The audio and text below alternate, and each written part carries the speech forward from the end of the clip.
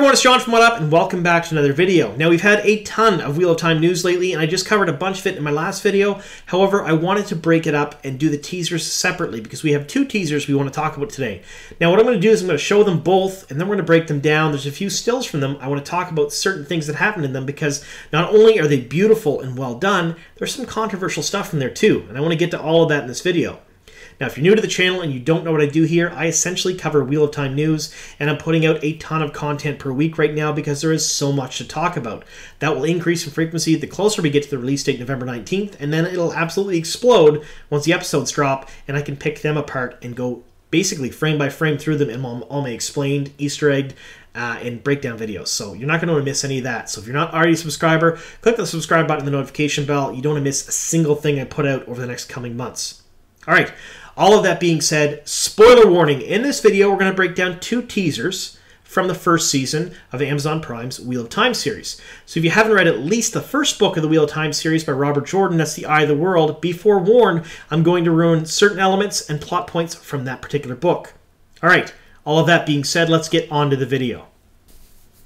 All right, so let's take a look at the very first teaser. Now, this one features Matt quite heavily and has been kind of labeled as the Matt teaser by the Wheel of Time fandom. However, I sort of like the Blood Snow teaser a bit better because, let's face it, the real controversial stuff comes when we see that Aiel on the screen for, I mean, it's not the first time we've seen it in the trailer, but this is our first real good look at them. All right, let's take a look at that trailer. The Dark One is waking, but there will be one who can stand against him, and it's one of you. One of us, the Dragon Reborn, the most powerful channeler that ever lived. Every prophecy is the same.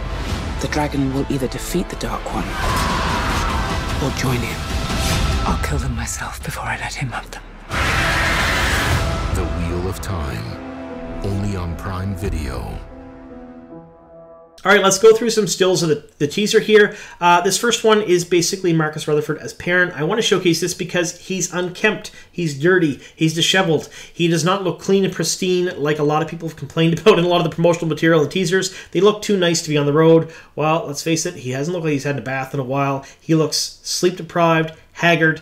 He looks like he's been on the road for a bit. I think what we're seeing in the promotional materials is not always exactly what we're going to see on the screen because, let's face it, right here, he looks like he's been on the road. Yeah, and I bet you his clothes reflect that. There is some mud on them. Now, we're going to talk about this one here. If anything puts the Camelin case to rest, it's this photo. So I've been saying for a long time that we're not going to see Camelin in the first season, that all the events of Camelin will be transposed to Tar Valon instead. Now, it's been a huge fan theory. However, we've had support from a ton of different leaks, like an absolute mountain of leaks surrounding Tar Valon. This particular image showcasing Rand and Matt in Tar Valon, especially the fact that Matt's kind of looking around like he's absolutely amazed in this city, is probably the best argument yet. I mean, how do we know it's Tar Valon? Take a look at the background. All the leaked photos we had of Tar Valon, and it is a giant set they built in the back lot of Jordan Studios.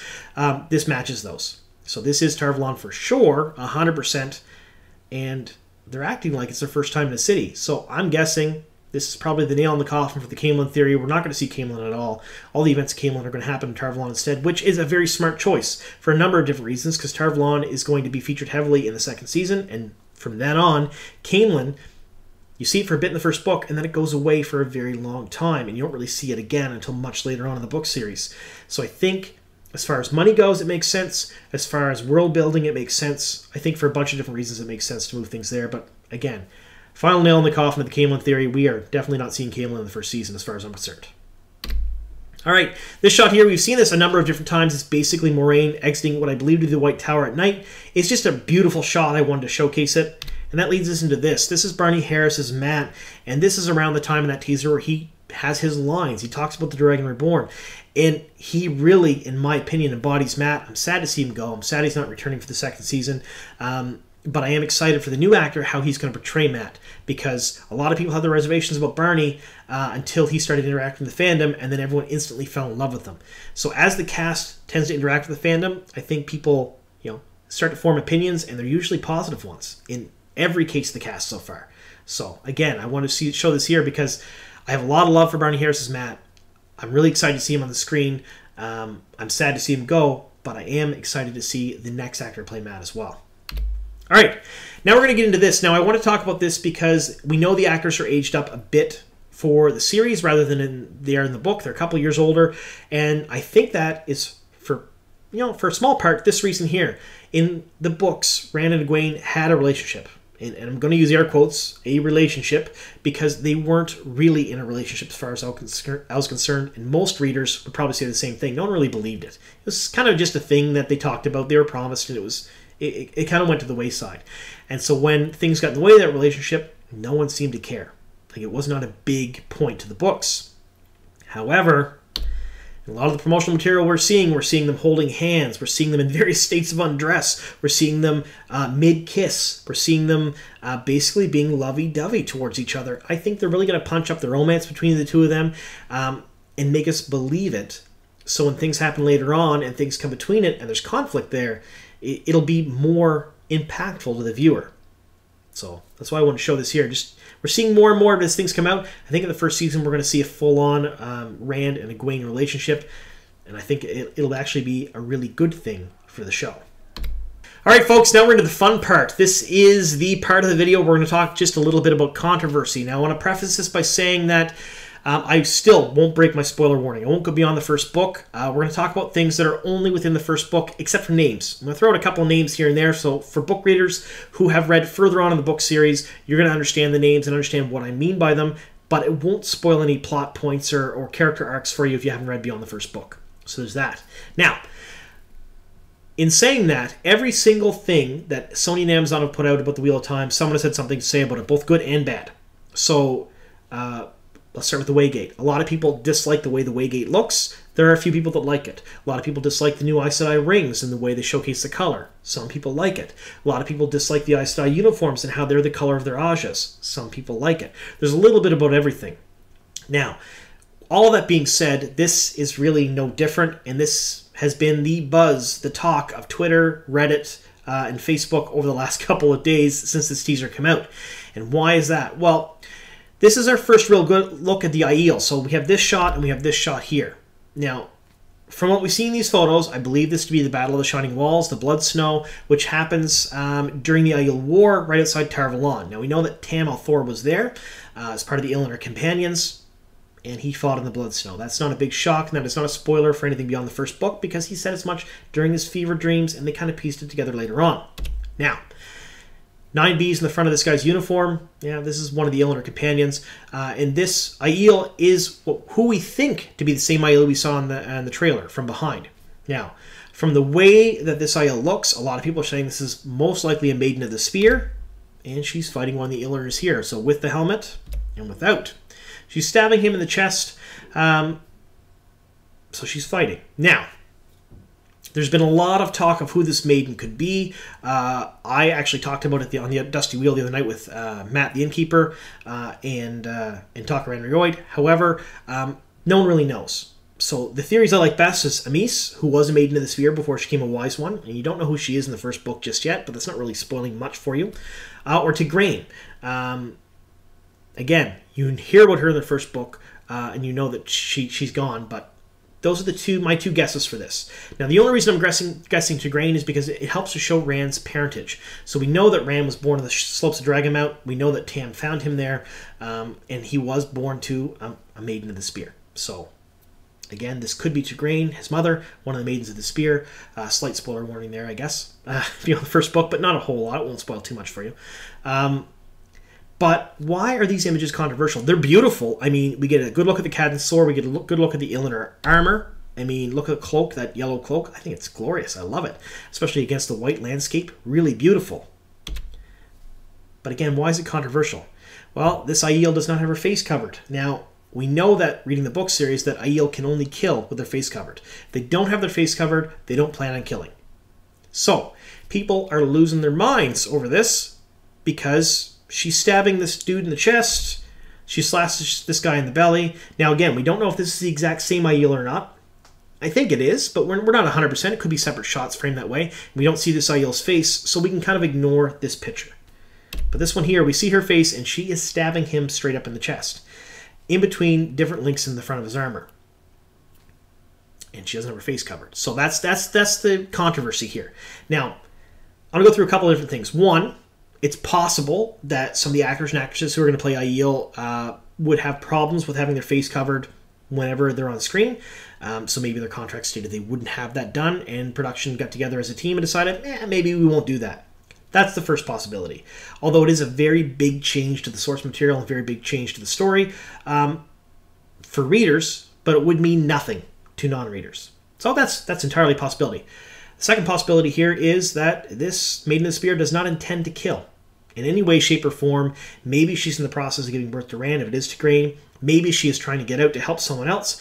Maybe she is just trying to do something on the battlefield without actively killing. She pulled her veil down to do whatever she had to do, and these people just got in, or this gentleman just got in her way, and she's not really killing him. Again, hard to tell. It's a very short snippet. It's only a few seconds long. You don't know if she's really killing him or not, or wounding him to the point where he will be killed. But I will say that in the book series, the Aiel do a ton of violence when they're not veiled, as long as they're not killing. If they're intent on killing, their veil's up 100%. Maybe she doesn't intend to kill here. I don't know.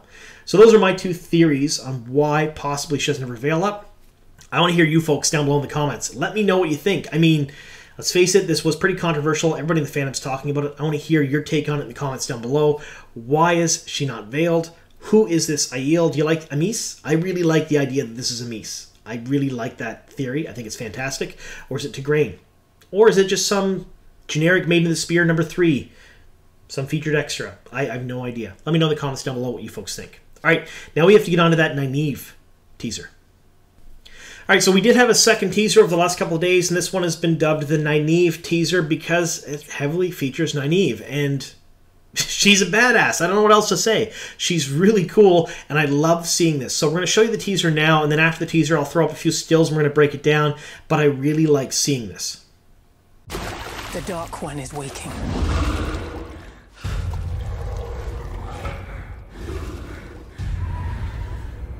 If we do not stop him, the whole world will turn to darkness. There will be one who can stand against him. And it's one of you. The Wheel of Time. Only on Prime Video. Really very cool. And I say that a lot about a lot of things, but this teaser was probably one of my favorites so far because it featured Zoe Robbins being an absolute badass as Nynaeve, and I can't wait to see that on the screen. Again, Zoe, if you ever happen to watch this, I'd love an interview because I think you're absolutely amazing. So, this showcases Zoe in a cave. So, Nynaeve is in a cave here, and now I believe this completely justifies one of the leaks that we just had. And we're going to talk about that leak in a video I'm probably going to release tomorrow about leaks. But this basically gives a lot of credence to that leak because that leak came out prior to this teaser, and it talks about things that happen in this teaser. So, buckle up when we talk about that one. I think a lot of it's going to be factually correct. Now, she's in this cave. Now, this cave looks to be a lot like the cave that Egwene did her Women's Circle initiation in, where she comes up out of the pool of water and she has all the dye all over her. I think this is the same spot, I believe. Not 100%, but let me know in the comments down below if you think it is. Then we have this shot here of the Trolloc entering the cave, the pool in the middle. Again, a lot of these rock formations look very similar to the other teasers we've seen. And cuts to this, Tar Valon at night. Now, active Dragon Mount in the background.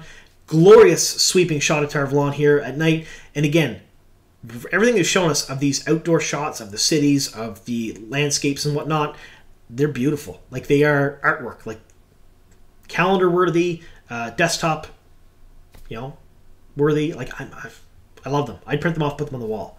Beautiful. Now, back to the Nynaeve part. It's not gushing over landscapes, and it's a little weird, I guess.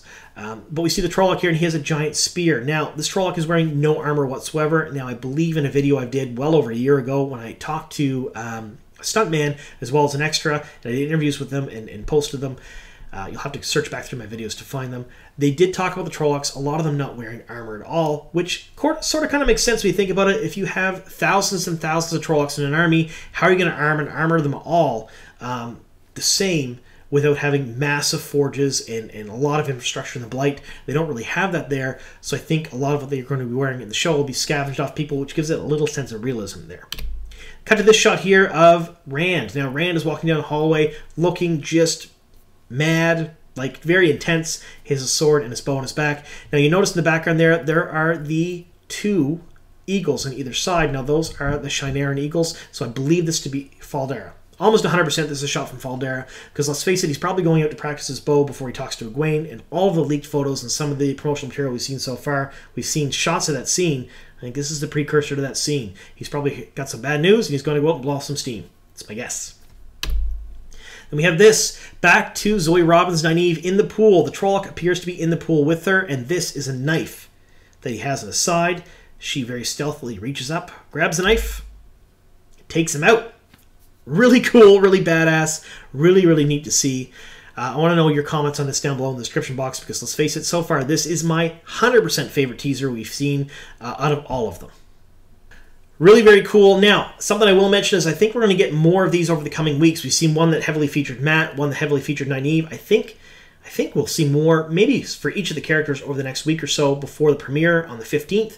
Now, what I will mention about that premiere, if you don't want spoilers, you're probably not watching this channel, because let's face it, my bread and butter is spoilers. I talk about stuff all the time, leaks and all of that. However, if you don't want any spoilers, you don't want the first few episodes spoiled, just maybe stay off social media, because after the 15th, there are going to be a ton of people on Reddit, on Twitter, on Facebook, all talking about the first few episodes, because it'll be out there. A lot of people will have seen it at that point, prior to the release to the rest of the world on November 19th.